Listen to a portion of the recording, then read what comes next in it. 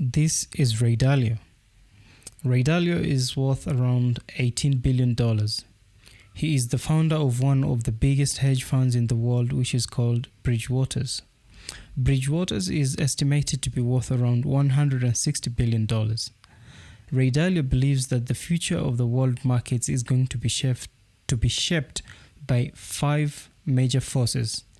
Let's take a listen to what he has to say on the 5 forces that are going to be shaping our world of future markets. So these 5 forces have always interacted, and I think everything that we're going to talk about today will be related to those 5 forces, and they interact. And those 5 forces, of course, are the debt, money, interest rate, economy force. The second is the internal order or disorder force.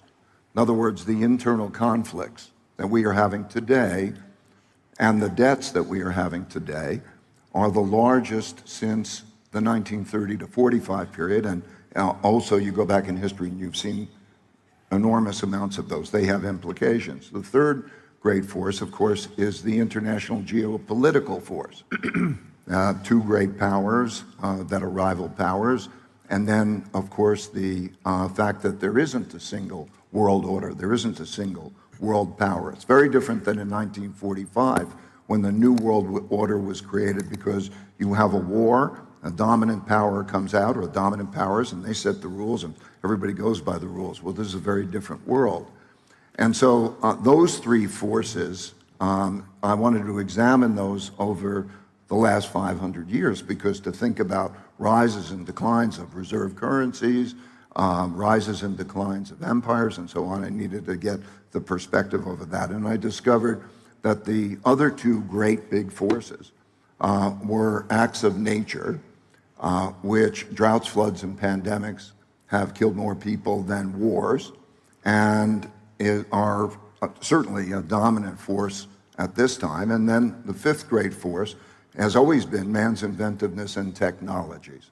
So we have these 5 forces interacting. So everything that we're going to talk about will be related to each one of those. And I think if we step back and we put each one of those in a historic perspective, say how are their degrees of influence compared to those in history, the largest wealth gaps since the 1930 to 45 period, populism and so on.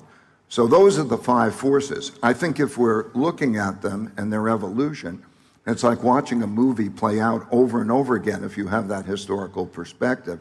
And as we're looking at it, what we're seeing around the world today as we go into the elections that we're going to see in the United States, which are going to be over irreconcilable differences about wealth and power.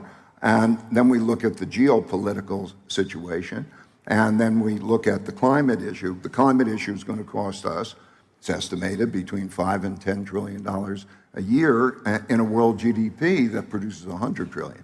So anyway, I think that those 5 big forces, as we look at, if we look at historical perspectives and analogous periods, I think that that'll help us. I think we have to be concerned about that dynamic that's taking place. Put it